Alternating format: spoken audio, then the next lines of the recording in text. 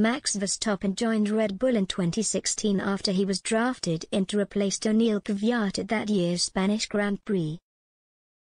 Helmut Marko has revealed that Max Verstappen initially thought Red Bull's interest in handing him a Formula One seat back in 2016 was nonsense. The Dutchman, who made his debut for the Austrian outfit at that year's Spanish Grand Prix, recently became the first driver from the Netherlands to win the Drivers' Championship title with a controversial victory in this year's season finale in Abu Dhabi. Verstappen reaped the rewards of a late safety car period following Nicholas Latifi's crash, which allowed him to close up to Lewis Hamilton at the front with only a few laps remaining. He was directly behind the Brit when the green flags were waved to allow one final lap of racing after the 5-lapped cars between the two leaders were ordered to unlap themselves by race director Michael Masi. The 24-year-old went on to overtake Hamilton before the checkered flag to write his name into the F1 history books in the most extraordinary circumstances.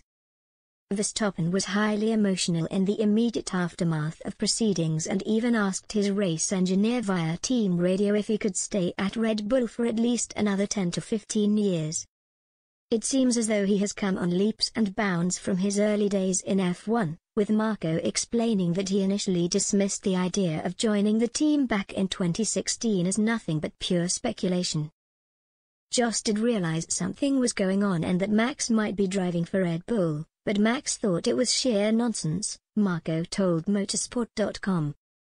I called Jos Verstappen, his father, early in the morning and told him we had to meet in Graz. During the lunch that followed, I could not get straight to the point.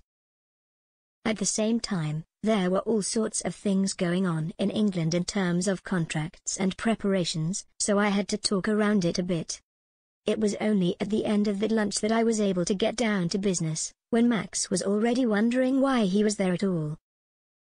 Anyway, before Max came to Graz, he could have known what would happen, especially if he had listened to Jos.